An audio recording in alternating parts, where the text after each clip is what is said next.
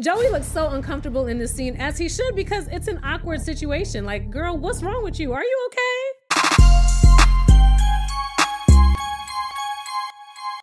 What's up, y'all? It's your girl Roxy with Roxy Says, and we're gonna talk about it. So today we are reviewing season 28, episode 1 of The Bachelor, Joey's season. Let me start off by saying this. If you are new here, this is my second time watching a show from Bachelor Nation. The first time that I watched was The Golden Bachelor. This is my first time watching the regular Bachelor, okay? So I might ask some questions just to figure out what's the norm, you know, what they usually do season by season. So feel free to politely enlighten me on what goes on, because I will have a couple of questions, okay? So before we get into this video, let's get into some housekeeping. I know that y'all are waiting for me to review Love is Blind Sweden. I will be reviewing that. I just came back from Vegas, baby, okay? So I've been a little busy, but I will be doing my review of that. That should be up this week. And as you know, Love is Blind Season 6 is starting February 14th. So make sure that you are subscribed, because you already know when it's Love is Blind. You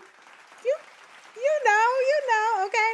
So let's get into this video. But before we do, don't forget to hit like, comment, and subscribe. Make sure you hit that notification bell so that you are made aware every time I post a new video. Okay, so let me say this.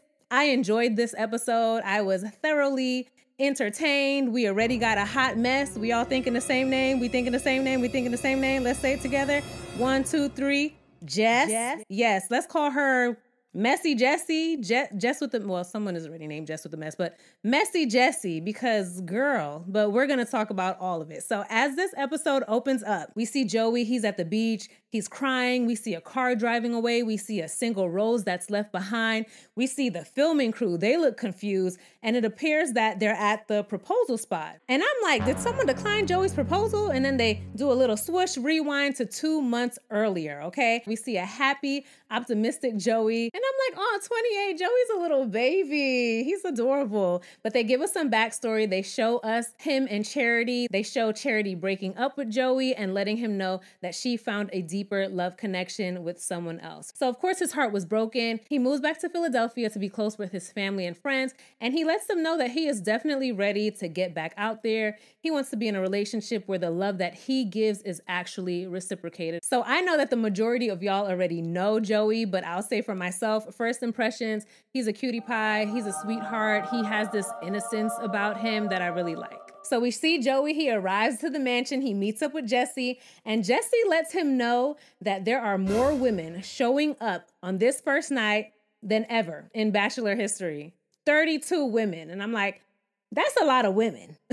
That's a whole lot of women. So now it's time to meet the ladies. First, we see Lexi. She's 30 years old. She lives in Atlanta. She wants to be a mom, but recently she learned that she may not be able to have kids.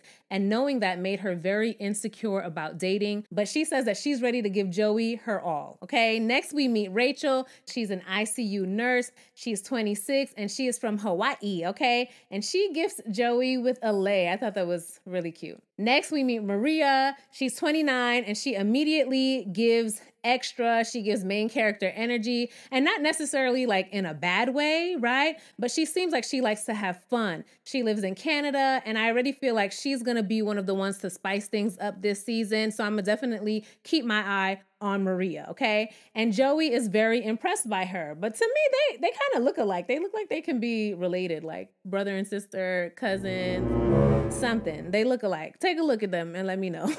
Next, we have Erica, 25 years old. She's a leasing agent, and she comes out of the limo dancing. She's Dominican and Cuban, and she says that she is ready to find her life partner, okay? So next we meet Autumn. Autumn is 26 years old, and she asks Joey what his favorite season is. And Joey's like, spring, summer. And she says, well, hopefully by the end of this, you will fall in love with autumn. You caught that? Like, I thought that was cute. You know, the production, they was writing all these little cute puns for everyone to say. Adorable. So next we meet Kelsey from New Orleans. She's 25 years old. She's a project manager, and she brings a little voodoo doll, and she says that she brought the doll so that no matter what, Joey falls in love with her. It would have been creepy, but thankfully she doesn't keep the doll. She actually gives the doll to Joey, because I'm like, if she kept the doll, that would have been kind of strange, right? Unfortunately, we do learn that her mom passed away a few years ago, which of course was extremely difficult for her. and she's very close with her dad. And I don't know how to segue into this, but I have to shout out her dad, Mark. Kind of fine. Handsome guy. Maybe he could be the next golden bachelor, okay, if he's single. But Mark, kind of fine, okay? Moving on. Next up, we got Krissa, beautiful girl. Well, all these ladies are beautiful in all honesty, okay? But for me, as soon as she reached out for that hug and she said, bring it in, and she patted him on the back and started dancing, immediately I got friend vibes. Immediately, right? And obviously, I'm not saying that you can't laugh and dance with your romantic partner. You want to do a lot of laughing and dancing with your romantic partner, but I just got a friend vibe from her. Let me know what you think. Next, they speed through a couple of other women. We see Chandler, Marlena, Star. They breeze through Tyler, Nat, Sandra, and Sam, okay? Then we meet Allison. She's 26 years old. She's from Philadelphia, and we see her and Joey speaking about family. Then we learn that her older sister is the one who signed them up as something that would be fun for them. And I'm like, ew. Yes, interesting. Yes, entertaining, but still ill. Right? So next, her sister Lauren comes out. Lauren is 28 years old, and they've already decided not to tell any of the ladies that they are sisters. And they especially don't want to tell Joey, okay? And in all honesty, to me, seeing them back to back, they actually look like twins, right? But if I saw them in a crowded room and one was on this side and one was on the other side, I probably wouldn't even realize that they're sisters, or I wouldn't even think that they're sisters. And I really wanted to see if Joey would be able to catch that resemblance. So Lauren says that she told Allison that if she kisses Joey first, she needs to tell her immediately so that she can go and kiss him because she wants to be the first to kiss Joey. To me, the idea of all this kissing is already gross. I'm already grossed out by it, but now to add sisters kissing after each other, it's just a whole new level of ill, honestly. But Lauren and Joey, they chug a beer together. This meetup also gave me fun, friend vibes, homegirl vibes, not romantic, right? And it doesn't seem like she's really there for Joey, but more for this friendly little sister competition. Next, we see Jesse, and he tells Joey that he will be seeing a familiar face. So apparently it's someone from The Bachelorette, from the After the Final Rose special, and she has this card that she wasn't able to open until this season. Feel free to fill me in on that whole thing, how that works, like what's that about? Yeah, just let me know, okay? Then we see a second limo show up, and I'm like, oh my God, there's more. There's more. So we meet Caitlin. She's 25 years old. She's a radio chemist, and she brings this little cute experiment for them to do. The experiment is a success. It has a reaction, and that means that the two of them have chemistry. I thought that was so cute. Next, we see Kelsey. She's 31 years old. Their meeting was really cute. Kelsey, the body was bodying. Kelsey is a baddie, okay? Kelsey is a baddie. And in this scene, the music that they were playing, it sounded really romantic. It sounded really hopeful. And Joey's eyes were sparkling. And I'm like, okay, Joey, I think he likes him some Kelsey. Next up, we have Jen. She's 25 years old. She is a physician's assistant, and she is from Miami, okay? And she pulled up in a go-kart, and what it really reminded me of was Faith from The Golden Bachelor. Remember when she pulled up on a motorcycle? Yeah, that's what it was giving. That's what it was giving. Next, we see Jess, okay? She pulls up in a boat. She introduced herself, and that was pretty much all we got in that scene. Oh, but she about to act a whole fool in the rest of this episode, okay? You just wait. But after Jess, in all honesty, it was just all stunts and shows. We got someone who had cheese whiz. We had someone throwing dough. We had someone with a giant bra. We had someone with a very weird scream. Girl, what was that? Joey looked very uncomfortable, okay? We had someone pull up with some bananas, you know, to compare it to Joey's pee-pee size. What else did we get? We got some moaning. I thought I was looking at an Herbal Essence commercial, okay? A tennis umpire chair, a bunch of tennis balls, because Joey worked as a teaching tennis professional. Yeah, I get it. But the ladies were pulling out all of the stops for this initial meetup. Then finally, after all of the craziness, we meet Daisy. She's 25 years old. She grew up on a Christmas tree farm, and we learned that when she turned 17, she started going deaf, and unfortunately, it started to progress and progress to the point where it made her really insecure about dating. But recently, she got a hearing implant, and that has given her the confidence to start dating again, right? So good for her. And I do feel like her and Joey are definitely going to make a strong connection. So next we meet Leia. She's 23 years old. She finally shows up and she has that card in her hand, okay? And she tells him that they're going to open it together later. And I'm like, girl, open the card now. Open it now, okay? The ladies are all super curious and excited to see what's in this card. And of course, they want to know how the contents of that card will affect them in this competition, right? Of course. So Joey comes in and I'm like, oh my God, that's a lot of women. No way he's going to get to meet all of these women, right? But he's super sweet and he tells them that he definitely believes that his fiance and future wife is in this room right now, okay? So Joey starts breaking off with the women, going on dates and getting to know the ladies more, right? His first little date is with Autumn. They both connect on the love of their grandparents. Autumn says that she wants that long-term relationship just like her grandparents had. And of course, Joey wants the same. Next, we see him with Erica. Remember, she came out of the car dancing, and he definitely says that he likes her energy and her spunk. Next, we see him and Jess. They're on the boat, and she is making it clear, okay, that she is there for him. She's like, I'm here for you. I'm so happy to be here. And they kiss. This girl gets the first kiss of the night, and it's just hell from there. It's just hell from there, okay? And when I say this girl had me fooled, because in this scene, I was like, oh my God, she really likes Joey. She had tears in her eyes after the kiss. She must be really genuine and not crazy at all. But what does she do right after they kiss? She runs into the mansion and she tells all the other ladies, okay? Now, I have a question. If you were on a show like this, how would you play it? Would you kiss and tell? Like, would you do the same thing or would you keep it quiet? Because right now, Jess is giving Teresa from Golden Bachelor. Remember when Kathy had to tell her to zip it? That's what Jess is giving, but on a more crazy level that we're going to talk about in just a minute. Now, we do know that all of these shows are heavily edited, heavily produced, and production probably told her to go in the room and say that, but she's going to play it up even more. But what I want to know is if it was up to you, what would you do? Would you kiss and tell or would you keep it on the hush? Let me know in the comments below. I would definitely not say anything. Like, y'all don't need to know that. And of course, when Jess runs in and tells the ladies, the majority of them are not happy about the news. They pretty much all share the same sentiments. Like, why are you telling us that? Not cute, not classy, stop it, okay? So I can already see that Jess is gonna be running through this house, pissing people off. And she does exactly that, okay? Next, we see Joey and Jen, and they're having a little go-kart race, and she lets him know that she put her schooling on hold to be here with him. And I'm like, okay, hope it works out.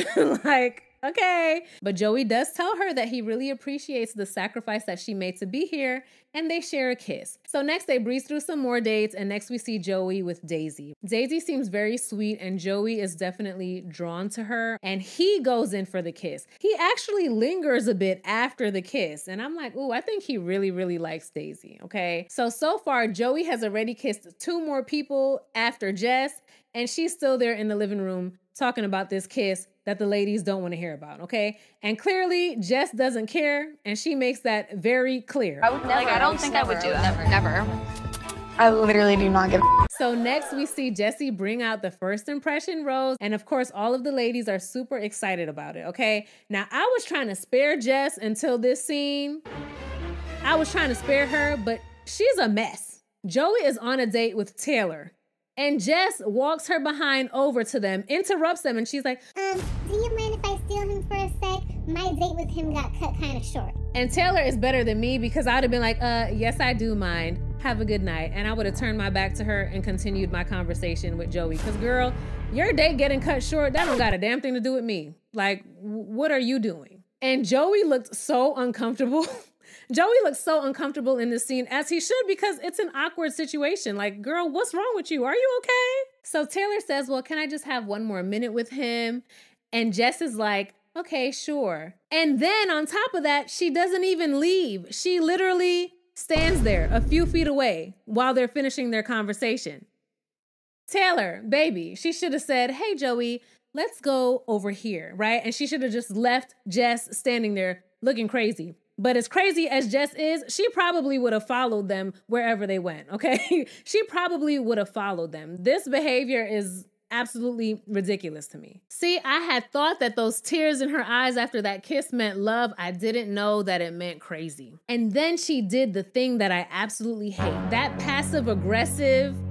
Ooh, I hate that. Ooh, I hate that. Okay, working in corporate America, that passive aggressive, I hate it, okay? After Taylor finishes her date with Joey and she gets up, Jess is like, oh, I'm sorry. I don't mean to be that girl, but but Girl, yes you do. What are you talking about? Yes, you do. And then she has the nerve to say that she's surprised that Taylor gave her the cold shoulder as she walked away. Okay, so one, you're passive aggressive, and two, you lack self-awareness. Because why would you be surprised that Taylor reacted that way to you? Why would that be surprising unless you like live in your own Delulu land? So of course Taylor goes back to the mansion and she lets the other ladies know. And of course they are not feeling it. And after, when Jess comes back, she pulls Jess aside because she's still upset about what she did. She cut into her time with Joey. And all Jess does is gaslight her.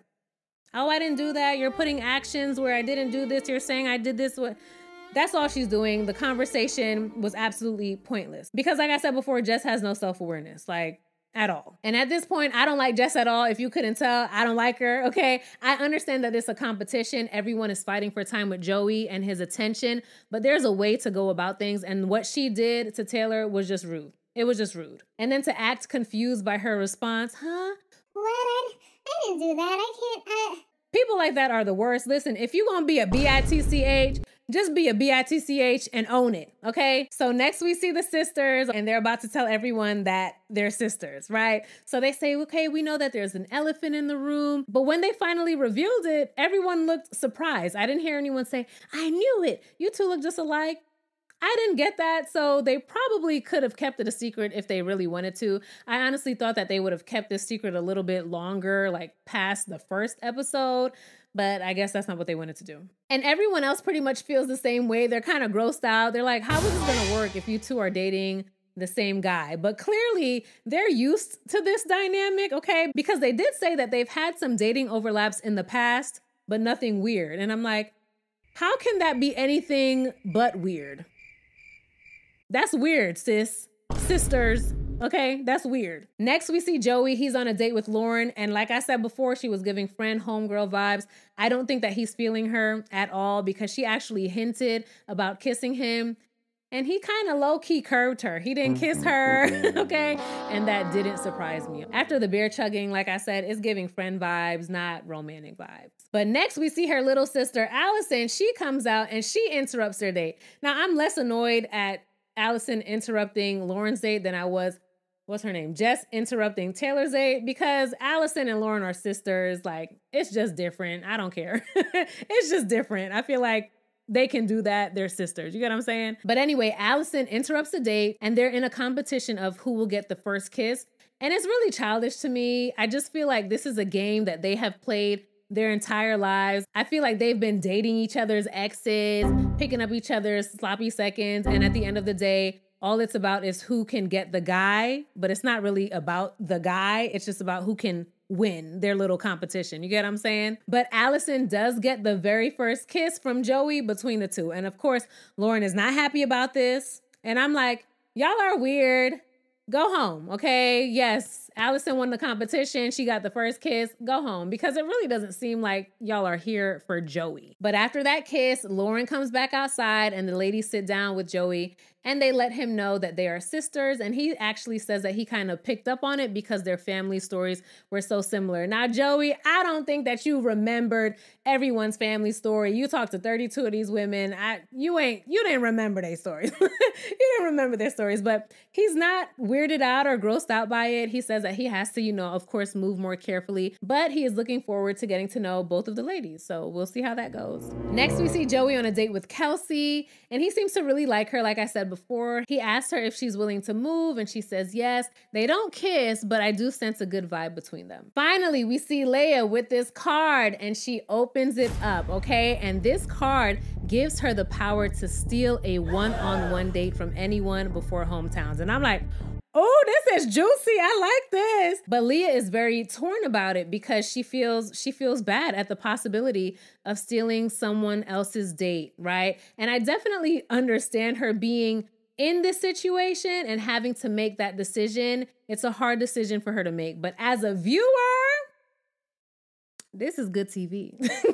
This is good TV, okay? So she meets up with Joey and she tells him what's in the card. She tells him how she feels about it, and she is very upset about it. And she says that what's important to her is their true connection, right? Not necessarily these little advantages that she gets from this card. She wants a real connection with him. And if it's gonna be her, it's gonna be her regardless of what's in this card. And she's right about that. So next she goes to the mansion and she tells the ladies, and she is crying. Can y'all tell me about Leia in a past season? Is she always like this kind and sweet and sensitive? Or is this new for her? I'm just curious because based on her reaction to this, she seems like an absolute sweetheart. She really does, okay? And the ladies are absolutely shocked to find out what was in this card. And they're, of course, nervous about it. But Leia gets up and she throws the card in the fireplace. And a lot of the ladies are like, oh, wow, that's amazing. But a lot of them are like, I would have kept that card. And I was waiting for Jess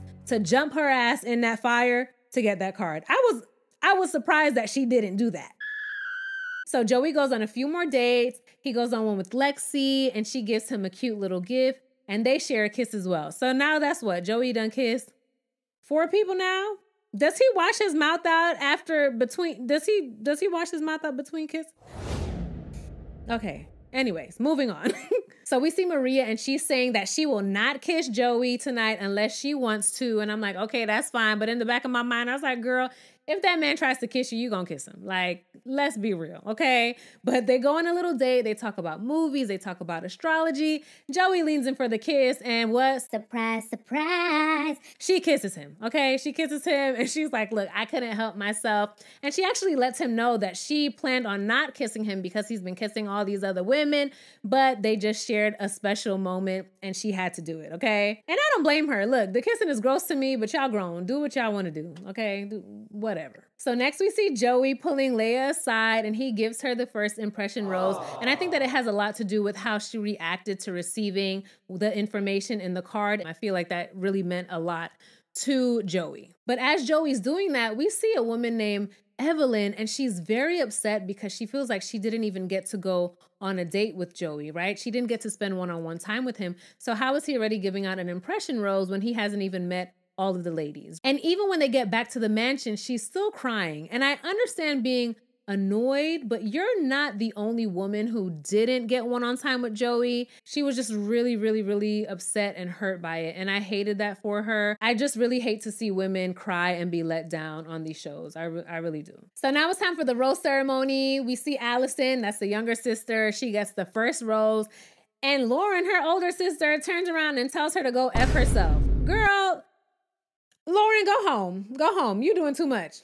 Just go home. And like I said before, I'm gonna say it again. I don't even think Lauren likes Joey. She just want to beat her sister. Like, and it's weird. It's getting weird. Jess gets a rose, of course, okay? Jess is the drama for the show. She ain't going nowhere anytime soon.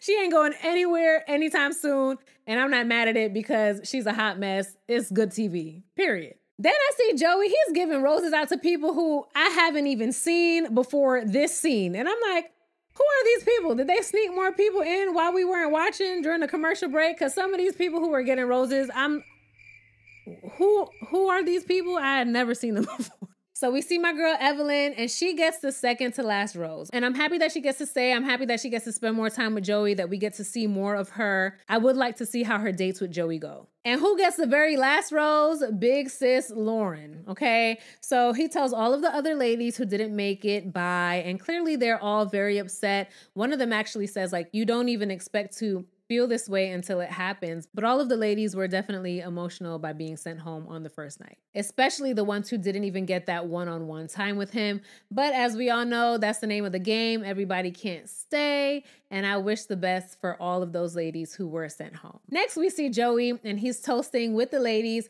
who will be moving on. And of course, they're happy. They're all excited. Okay, looking forward to the future with Joey. And then they show us some previews, okay?